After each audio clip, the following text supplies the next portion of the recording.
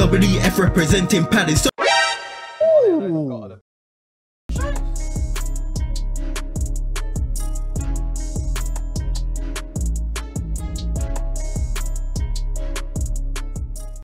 Yes guys, welcome back to Transfer Weekly. I'm very eager to get going with this one because after Glasner's come into Palace, we've done a madness, and there's been a lot of madness on the pitch but also off the pitch as well, because the amount of rumours that we're flying through in the first few weeks, I thought, you know what, the transfer window hasn't opened yet, but I think that, you know, we just need to get going with this. Start a few weeks early because the rumours are going crazy at the moment. Also, please remember that we do post daily on our shorts and other social media, so if you want daily uploads and daily news, please look there so you can get a little bit more up-to-date news. It won't be as in-depth, but we'll get the news out to you as soon as it comes to us. Also, I want to really thank everyone that's watching this for showing support on previous times when I've done this show, and also support on the whole channel in general, because the growth has been amazing and we really appreciate the support that you guys are giving to us so far. Also, I want to say before I even start that this was recorded on Friday the 31st of May, so if anything's changed between now and when the videos actually come out, I apologise. I tried to make it so I recorded it as late as possible so that I could give you guys the most news possible as well. But it is what it is. Things are moving so fast, and let's hope that I get some of it right, and let's hope that I didn't miss anything. Yes, guys, let's get straight into this one. First up today, we've got Daichi Kamada. He's a Japanese attacking midfielder who's currently linked with Crystal Palace after having a pretty unsuccessful loan at Lazio last season. He was at Frankfurt, where he won a Europa League with a certain Oliver Glasner. When they won the Europa League against Rangers in a penalty shootout in the final in 2022. He will also be the first Japanese player to ever feature or play for Crystal Palace in the first team, as far as I can see when I do my research. Please forgive me if I mispronounce this name, but reported by Ludovica Lamborghini. In an article on TMV Radio Sport, it stated that Crystal Palace have offered him a 5-year contract with £5 million salary a year plus bonuses, and this equates to about 100 grand a year. And if you think about it like that, then it's 100 grand a year for 5 years. I think it will cost around £25 million in total, but if I'm honest, that isn't really the end of the world, because with losing Tompkins and Gyro, we're probably losing about 100 grand a week in wages on its own when having those guys. And also, he's a free transfer, so apparently we are allowing to pay a little bit more if we're not paying any money in transfer fee. So don't know whether that's a good move or not, but I think it is. As he is a 27-year-old Europa League winner, he is very talented and he will bring a lot of much needed experience into this Crystal Palace team. This is because I think that he'll come off the bench depending on what happens with Eze and Elise. If they both stay, then he'll definitely be coming off the bench to help aid in later on into the game when one of those guys gets substituted, or if one of them go, he is more than capable of filling in that Eze role. He's not that Michael Elise style of player, but he will definitely fill the role of Eze if he goes. He won't be as good, but it's still an incredible thing to do for a free transfer to get a player like him. Also, this only happened today, so a madness has happened, like I said. He was offered a contract with Lazio, and basically they wanted to give him a release clause. He was happy with the release clause, but they wanted to give it a £20 million release clause. This was too much in the eyes of Kamada, and then he got on the phone with Mr. Oliver Glasner, and Glasner said, you know what, come to Palace, man. You get some game time here. You might not be the starting player, but you get a lot more money than you're on now, and we are pushing for Europe, so let's see what happens. Apparently that changed his mind, and then Crystal Palace then started to fly their reps over to Italy. I think that's a little subtle detail that probably gets glossed over a little bit, because sending our reps to him rather than making him come to us, it sort of shows how willing we are that we want him in this transfer, and probably makes him feel good, you know, because he's comfortable where he is. You know, you'd rather stay at home, and you know, for us to make the advances and to make it seem like we want him a lot and to show the commitment we have to him, I think doing that is the right move from Mr. Dougie Freedman. Kamada is a very, very techie baller. He is very similar into his playing style as Eze, where he likes to drive at the opposition. He likes to pass through the lines, and he likes to be a man with some pace and some close dribbling, and potentially even some running in behind as well, as he is a master of scoring goals with late runs into the box. Even though he's 6 foot tall, he's a very slender build, so he's very light on his feet and he can change directions very quickly. And he just seems to be a bit of a handful for any defender to defend against. As seen in the images below, he's able to pick up the ball from in between the lines from multiple angles. He's able to pick up the ball, turn using close control with both feet, to then drive forwards, to then attract lots of players towards him, to then relieve pressure off other players, to then assist them or even score a goal in these pressure situations. Also, if you see here, he's great with one-touch passing, so he's able to strike the ball through on the first touch. As seen here, when he's playing for Japan, the ball came to him, and on his first touch, he put the ball through to the striker for the striker to then be through one-on-one against the goalkeeper. Finally, showing his quick skill and quick thinking, he's just really technical on the ball. He's able to take a touch here with the outside of his boot and then run around the player, making him look a bit stupid, and then dribble away and then find a nice pass into the opposition third. Overall, I think this would be an absolutely incredible signing for Crystal Palace. Whether he is for the bench or whether he is to start, as a free transfer, you really can't complain. And I think that a player of his stature, having that experience of winning a European trophy, I feel like that is much needed in this squad.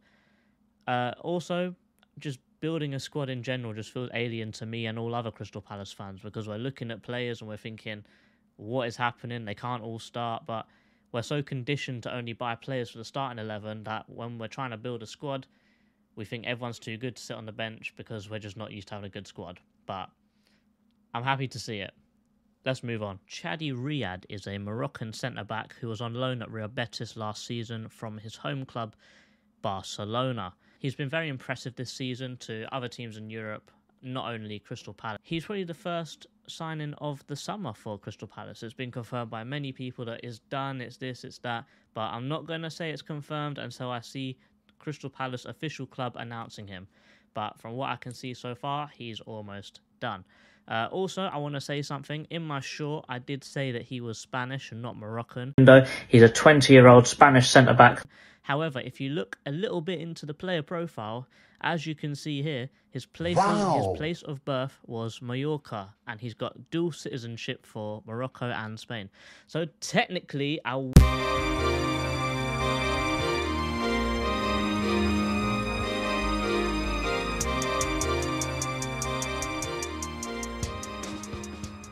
wasn't wrong. Just saying. Apparently, Palace have been scouting for this player for a while, because Ryan Taylor's reported in the Mirror that we sent an opening bid in for this player on the 21st of May, which was slightly below Real Betis' valuation, purely because Barcelona have such a big sell-on fee. From what my understanding is that Real Betis have an option to buy, and they're going to trigger that option to buy, which is about £4 or £5 million or euros. But what they're going to do is they're going to buy him from Barcelona, and Barcelona have a sell-on clause within that, and then they're going to sell him to us. So Barcelona get a good chunk of it. I think they get like £2 million out of this deal. So it's a good deal for both teams. They're both getting profit out of this, and we're getting a great player out of it as well. Even though our first offer didn't meet their full valuation, we then came back with a 12 million upfront with 2 million add-ons, but those add-ons are going straight into Barcelona's pocket. Even though Fabrizio Romano here says that it's all done, he did use the wrong flag. He's not Brazilian. I don't think my mistake was as bad as calling him Brazilian, but it is what it is. As a 20-year-old who spent most of his youth career at Barcelona, he's been brought up with a winner's mentality, and by watching him play, you can see why Palace wanted him so bad. As a depth option, yes, you heard me, a depth option, he will be absolutely incredible for us at that centre-back role. And potentially, if we don't get anyone else in at the centre-back role, he will start for us. He is that good.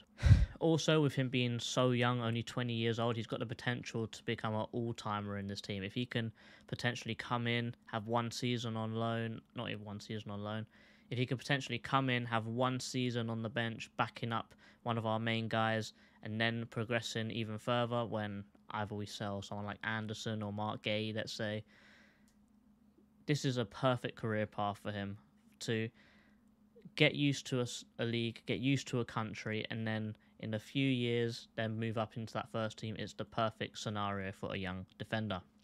Unless you're Adam Wharton, obviously, and you're just the best player in the world. As we can see here, he is a defender that prides himself on his strength and his ability to read the game. He intercepts the ball so well, and he can pass so well under pressure. As seen here, he's able to use his strength, and he's able to read the fact that there is a heavy touch on the ball, and he's able to sweep the ball away. Also seen here, he's able to pass in between the lines with both feet. He's able to do it in short and long ranges, where the player comes short and he's able to ping it into them, and then they can start building up play from there. Overall, I feel like this would be a really great appointment for Crystal Palace. Definitely good enough to start for us, like I said, but I feel like he's going to be an absolutely incredible depth option. Just think about that back line at the moment. Chris Richards on the left centre-back, Joachim Andersen in the central centre-back, and Riyad in the right centre-back. Obviously, it's a bit harsh to be replacing Klein, but I do believe that we need that aerial and that physical presence in that right centre-back role. But Klein is more than good enough to maybe back him up if he is to take that centre-back spot. But where's Mark Gay, you might ask? Yes, Mr. Mark Gay. Why haven't I listed him in my potential back three? This is because I believe that Mark Gay is unfortunately the one that is going to be leaving us in this summer transfer window. He's a 23-year-old English centre-back that currently plays for us, and he's part of the big four that I wish we could keep all four of them. Mark Gay, Chet Doucouré, Ebere Eze, and Michael Olise. Those are the main players that I think are at risk at leaving, and probably our four best players. Adding Wharton to that now, adding Anderson to that now, adding Munoz to that now.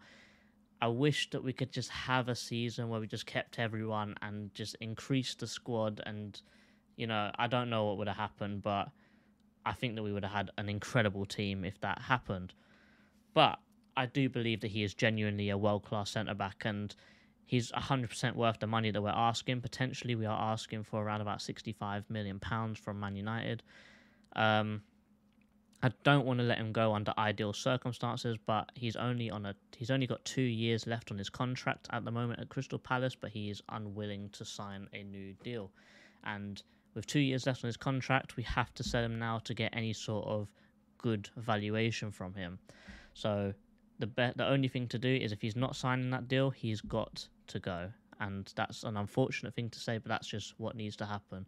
With that money, we could potentially get replacements, get other people, and also build up the squad as well, because we will make a significant amount of profit when selling Mark Gay, especially if we sell him in the Premier League as well. Chris Wheeler did an article on Mail Sport stating that Manchester United are interested in signing Mark, but Palace have put a £65 million price tag on him. However, Man United's main target is Jared Bramthwaite from Everton. However, Everton want minimum £80 million. So if you look at it that way, Mark Gay is 100% the better option. Not only one, do I think that Mark is the better centre-back in general, but two, he'll be £15 million cheaper. So, in my opinion, I think that Mark is probably the right way to go.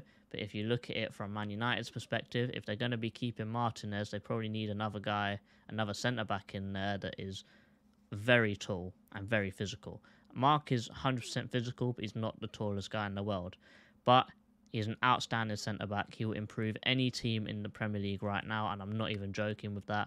So wherever he goes, I really hope he does amazing for himself, and I really hope that he is that player that can improve Manchester United to take them back to what they once were. But there is a little bit of contract gymnastics, is what I'll call it. Because if we sell Mark, Chelsea, when we bought him, they have a little clause in there saying that whatever the best offer is, Chelsea have the ability to match it.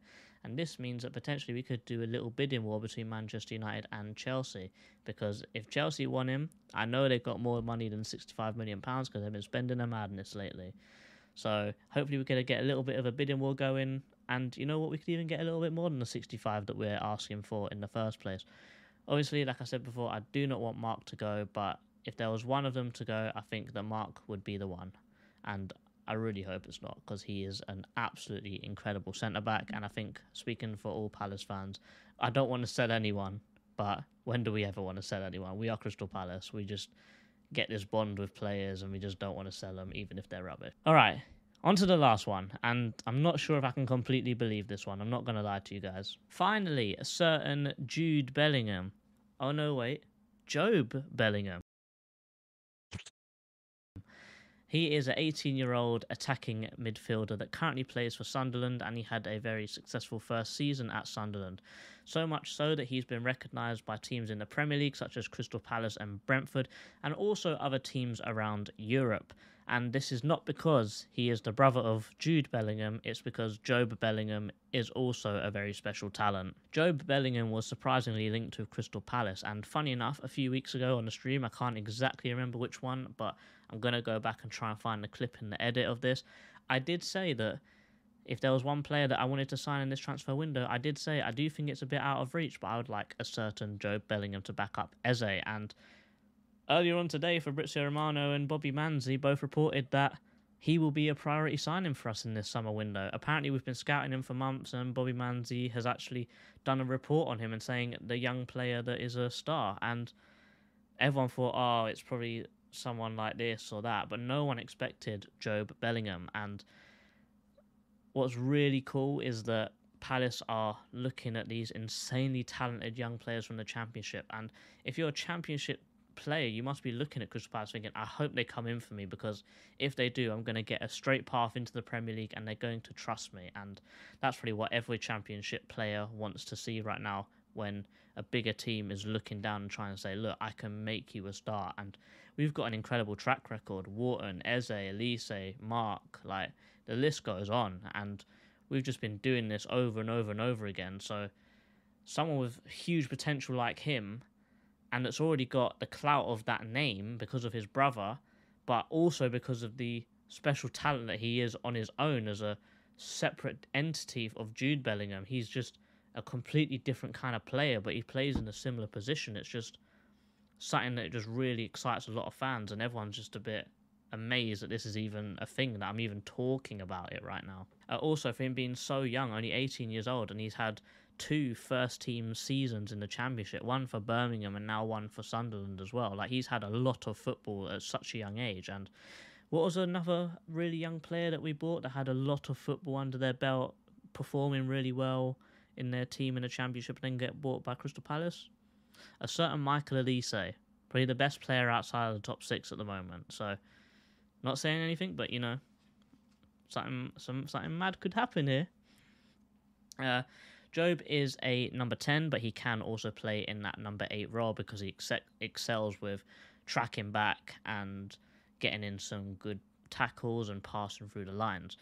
But he's also very capable of doing that 10 role as well. He's able to pick up the ball, pass through the lines, as I said, in an attacking way, but he's also able to dribble at people and frighten the hell out of defenders, and he is a menace to deal with if you are a defender in the Championship, and probably in the Premier League as well. As shown in these images down below, he's very able to run back, tackle, get a great block in, you know, just be there. The work ethic is there. He's just talented, and he's got a lot of desire to just improve and make sure that he shows everyone in the world that he's not his brother, but he is a separate entity. He is a special talent, and he's able to do stuff like this. And he's also able to attack after he makes a game-changing tackle.